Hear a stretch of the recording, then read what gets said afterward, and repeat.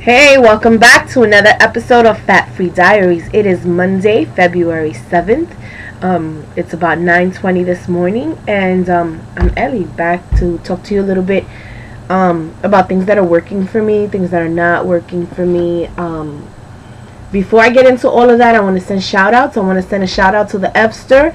She's lost over 50 pounds, and she's doing her thing, looking wonderful. I'm very proud of you. Keep up the wonderful work. I also want to send a shout out to Marie Roker over at myhealthbuddies.com. Go and visit the site. It's a wonderful site. It's a great initiative to get healthy, to get your kids healthy. myhealthbuddies.com. And also to my homegirl in Argentina, Maria N. I'm being private about your name, only because I want to shout out the fact that you were brave enough to join Overeaters Anonymous over there in Argentina. It's a beautiful thing to hear the messages that I'm hearing, to hear that you guys are making strides, and that in any way I have any influence on that. You guys are the ones making the choices, but if you watching my diaries is helping you along the way, I'm much more grateful that I even started these. I got my little notes here. Hold on, they fell. Alright, so I got my shout outs out of the way. I haven't been with you. It's been probably a little bit over a week. I'm a little under the weather. I realize that as you're doing the right things in your life, everything else seems to kind of speed up. And things have been getting really overwhelming.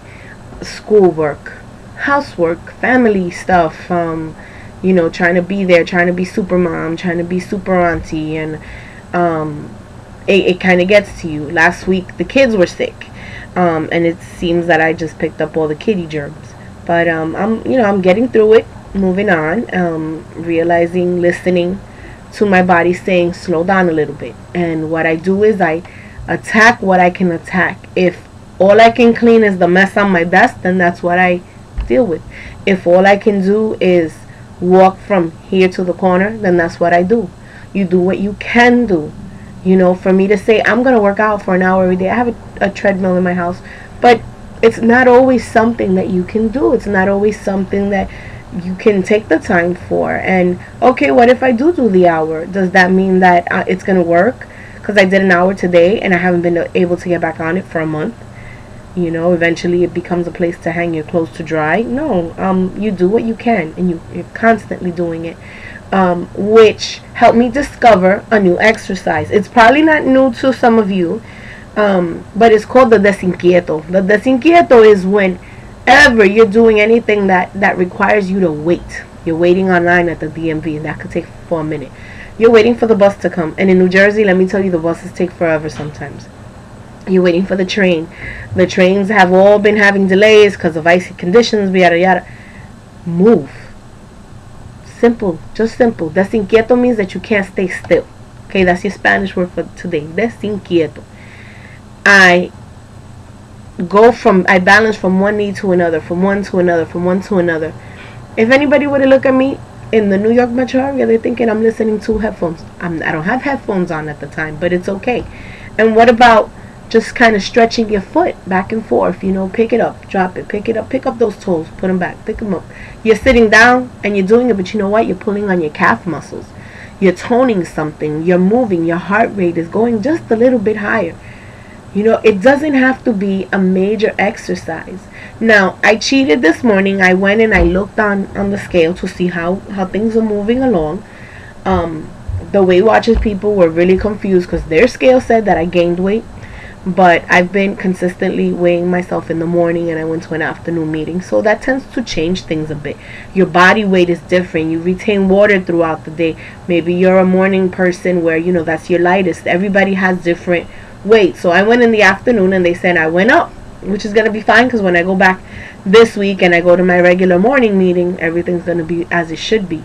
But I cheated this morning and I looked at the scale, and let's just say that I'm real close to the 20-pound mark, and that's pretty intense since I'm going on my 6th week.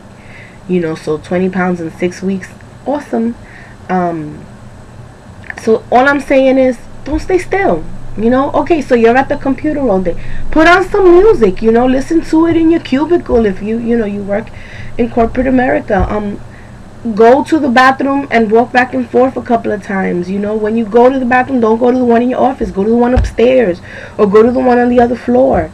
That didn't make no sense. Upstairs, the other floor. Anyway, listen, it's early and I'm on all kinds of cough medicines right now. But you get what I'm saying. I'm just saying, I'm just an ordinary person trying to make ordinary changes, little ones at a time. I cannot conquer the whole mountain at once, but I can do step by step. And that's all I have to say today. Today's a short one. I love you. Thank you for continuing to watch. I'm asking that you please go on youtube.com and check out El de Amor and become a subscriber. This way you can keep getting my messages. You won't miss any, and I can see the numbers go up, and it just drives me crazy when I see, you know, my views are going up to in the hundreds. Even if you don't comment, the fact that you're visiting and you're subscribing, I know that I'm doing something right. And that's really all I need from these diaries, to know that I'm on the right track and to keep me on the right track. So far, working on 6 weeks, and you know, in the right direction on the scale. I've already shared with you that not every day is sunshine, but some days are, and this is one of them. I'm really grateful that you've been hanging out with me, and a little bit at a time. Desinquieto, be desinquieto or desinquieta, boy or girl, don't matter. Just don't stay still. Even if you're a big chub and you're so fluffy that you can't get out your chair, it's okay. Move the hands. You know, move the hands.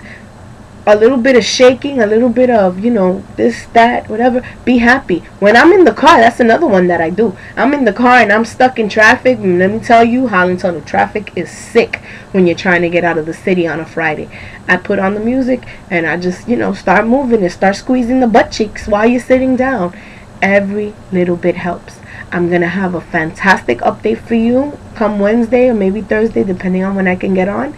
And I'm going to let you know how many inches being Desinquieta has taken off of me, how many pounds it's helping me move along with. And I would love to hear the same from you. Let me know if it's working. I know it is going to work for you if you try it, but let me know that we're on the right track. Okay, let's do this together. Let's keep going forward. You know, much love to all of you who've been commenting and, you know, checking like on the status. You guys rock. All right, talk to you later. Bye bye.